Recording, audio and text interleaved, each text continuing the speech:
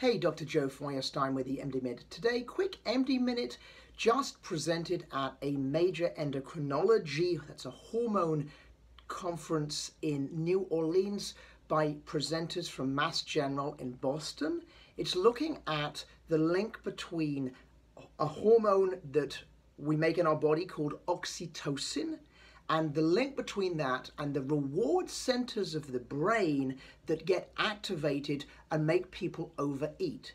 So there's an area of the brain called the ventral tegmental area, the VTA, and it's got circuitry connected to it that gets activated when people start to overeat, and they get a release of a neurotransmitter called dopamine. That is a very addictive, it makes you want to have more of it. It's actually, dopamine is a neurotransmitter that's released when you take lots of drugs. So the same thing can happen when you're eating too much and overeating and you're almost having an addictive response. That's because this circuitry is getting activated and wired from the ventral tegmental area all over the brain. So what they did in this study is they took 10 overweight men, BMI was 28 and they were 31 years old, and what they did is they gave every single one of them either a placebo, and it was a randomized controlled placebo trial. They gave them intranasal oxytocin, which is a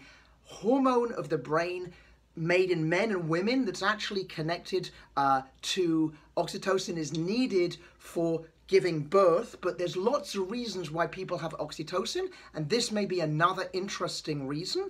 And they put them intranasally, 24 units, either that or the placebo, and then they put them all into a functional MRI machine. And what they found was that if you had taken the intranasal 24 units of oxytocin one time, all the circuitry that was in your brain connected to the reward center and overeating really dampened down. It seemed to control and reduce that overeating desire.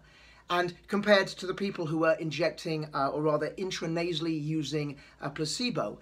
The researchers realized that it's a small study. They're now doing a much larger study funded by government funding, 60 patients going on for 8 weeks doing intranasal oxytocin 3 times a day before meals and at bedtime to see if that really does curb overeating. But my take on this is that although it hasn't hit prime time, this could be a wonderful, wonderful, easy treatment if it works for the people who just really love food and start to overeat, and they get more excited because all that dopamine is starting to increase in the brain and making them very addictive.